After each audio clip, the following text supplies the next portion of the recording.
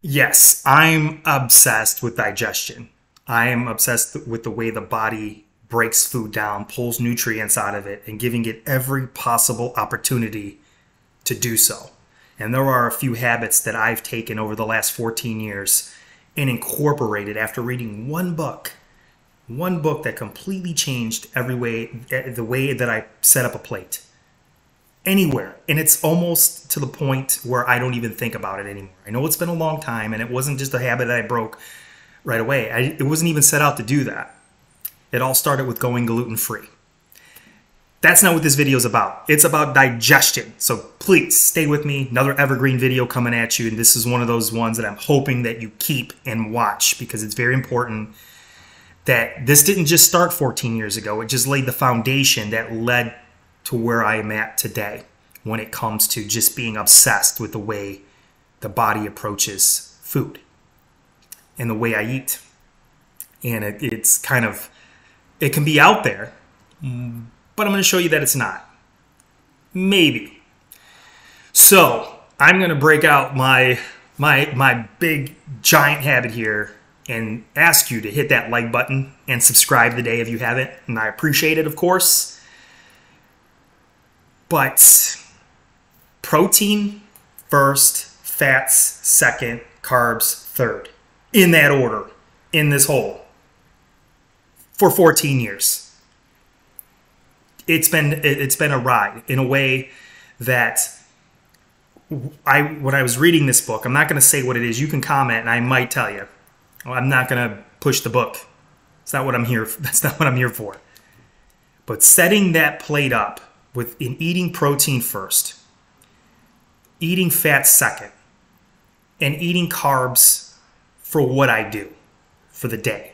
Functional carb eating, timely carb eating. If I'm not doing anything for that day, like I'm sitting right here, the carbs are pulled back to the point where there's more protein, more fat, less carbohydrates, and if there are carbs, there are certain ones. And I'll leave the list at the end in a video for you to watch or read. The point here is that I got so focused on digestion that that back then I set out to eliminate gluten from my diet. I wanted to go gluten free. And it wasn't something that I was like, okay, well, this is not going to, I'm going to see how this works. Took a week. Super hard, right? I'll never forget like where I was shopping, where I was at, where I was like going there. I'm like, it's hard to, didn't pick up any bread, no rice, no pasta, no nothing. I mean, nothing. Just basically started shopping. It wasn't keto, but it was more focused on meat and vegetables solely, right? But vegetable is like broccoli, spinach, cooked. All of this is cooked. Cauliflower, asparagus. Get where I'm going? Arugula. So I did that for the longest, for 97 days. I had it written, I still have it written down. It went on for 97 days where I set out for a week. It worked so well that I was eating, and I was eating 2 pounds of meat per day, which was right around 170, 180 grams of protein, and about, I would say, a very generous amount of fat, because most of the protein I was eating was beef, chicken, but lean chicken, and lean turkey every now and then during that time, and a lot of fish, a lot of salmon. But majority of my vegetables, and then I was, the fat was butter. I was never eating butter, but I included butter. I was including certain cheeses, but it was basically meat and vegetables for 97 days. And I would eat my protein first, and then my fats were normally combined with the protein. In that case, I would add some fats to the vegetables, but I would eat my vegetables after. I wouldn't eat them all with it. I would eat about 15 minutes or so within that time frame of sitting down. And it became a timing thing. And I got used to that. It was easy to, all that food is portable, right? So it became this thing where I was going to do it for 30 days, and then it turned into 60 days, and then it turned into 9. And, I remember back then it felt so long that went on so long. I'm like, wow, this is fantastic. Lost a great deal amount of weight, increased energy, bloating went away, no more gas, everything. Just, I'm not going to say it was perfect, but it was to the point where, there was cravings that sat in, meaning like cravings for carbohydrates, sugar cravings, but I substitute some of those with other things. But my point is I stayed on it. And that entire scenario changed the way that I looked at digestion forever. Till now, even moving forward, on how intermittent fasting or timely eating became that habit for me. In a habit where I wasn't overeating, I was getting adequate amounts of protein, and I made sure that I was eating, and I didn't have to think about it after but after that 90 days plus, I wasn't even thinking about it. It just became part.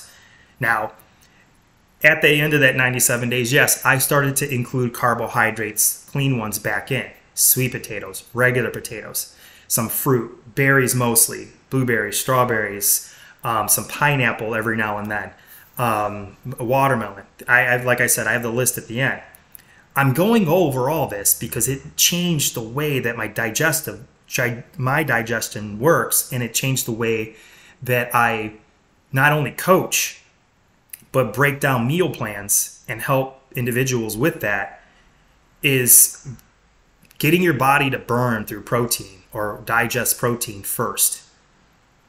Think about it. Our body needs protein for so many functions in our body. The immune system can take up a lot. As you age into your 30s, 40s, it's even more, because we're constantly fighting against not only age, but muscle loss, right? It's, that protein level should go up. And I noticed back then on how not just my energy levels were different, were great. My libido was completely off the charts, which was fantastic, at a time when I felt like where I thought should be declining. And it was to the point where thinking like that, eating carbs, eating the protein first, letting your body break it down, and then there was the timely eating where I wasn't eating. I started not eating breakfast then.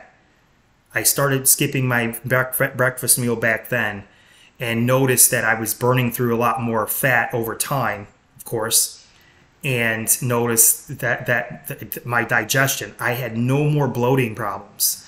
I had no more gas problems, meaning, not that I was a gassy person, but it was just an incredible thing to see. And when I ate in that order, and how efficient digestion became.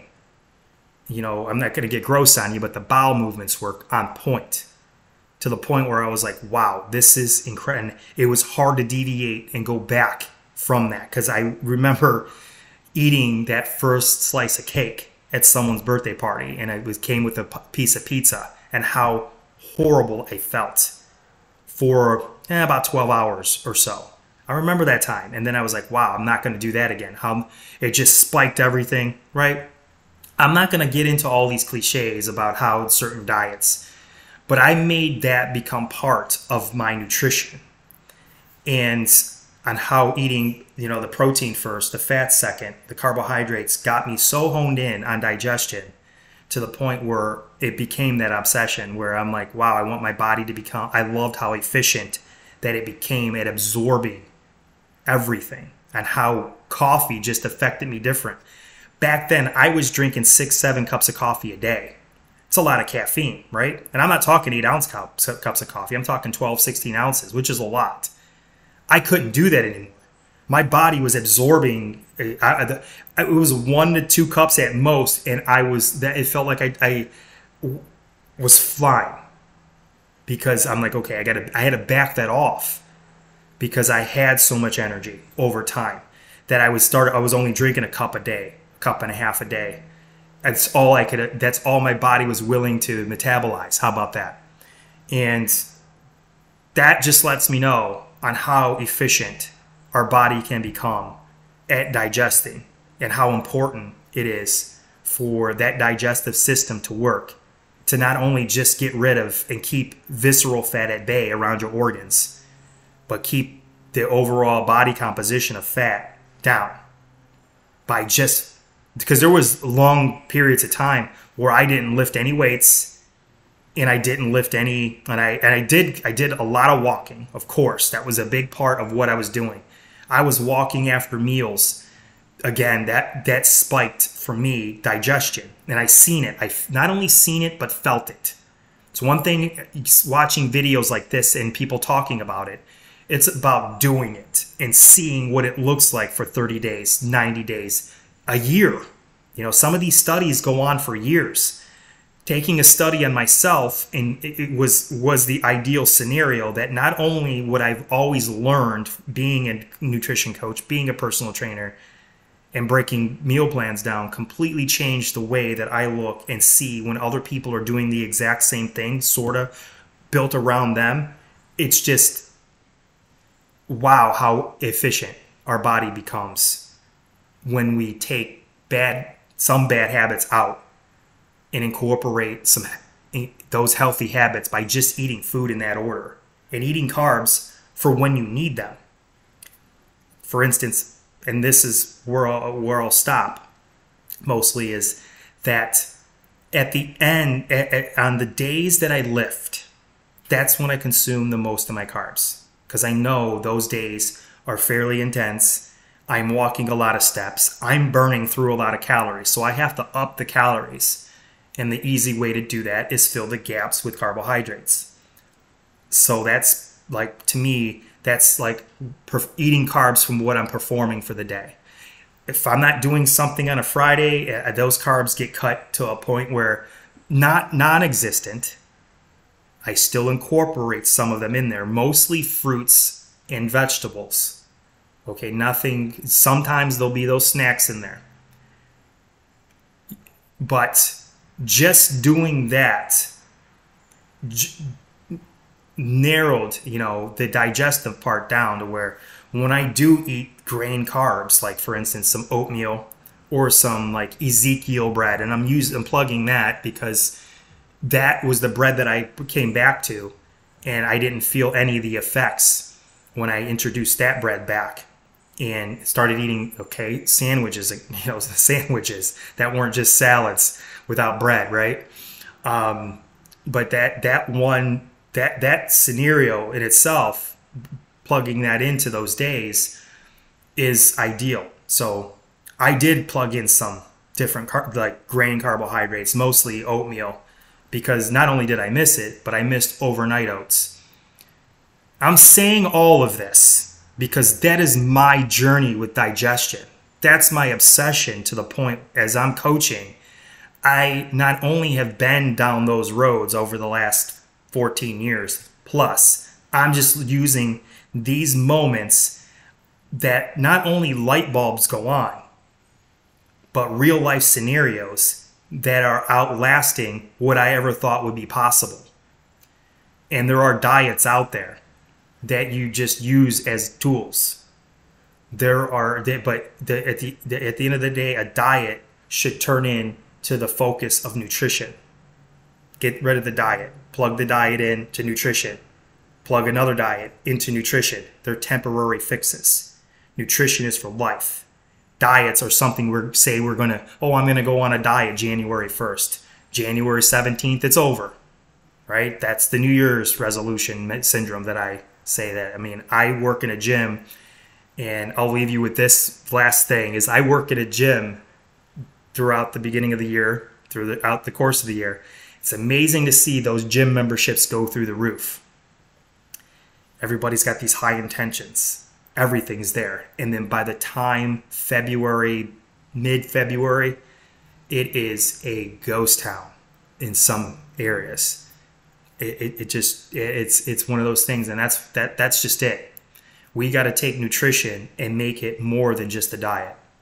We got to take this here to a point where these are our main focuses, and functional, not functional eating, but eating carbs in a timely manner for what we do, not taking them out of our lives. It could be temporary if you're going to do a keto diet or an Atkins diet or a diet that's a tool for that temporary moment.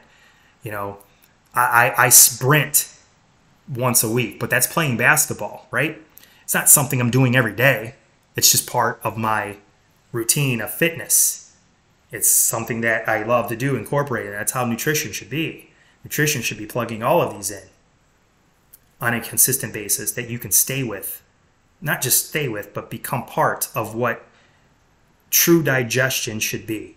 And that should be that foundation of nutrition, not just the diet, but eliminating some things out of your diet initially for extended periods of time can be key for digestion, for your body to absorb nutrients in a way that you never thought was possible. That's it. Please comment. Let me know what your thoughts are. And I'm sorry this was so long, but watch it again. Take some notes. Seriously. Later, guys.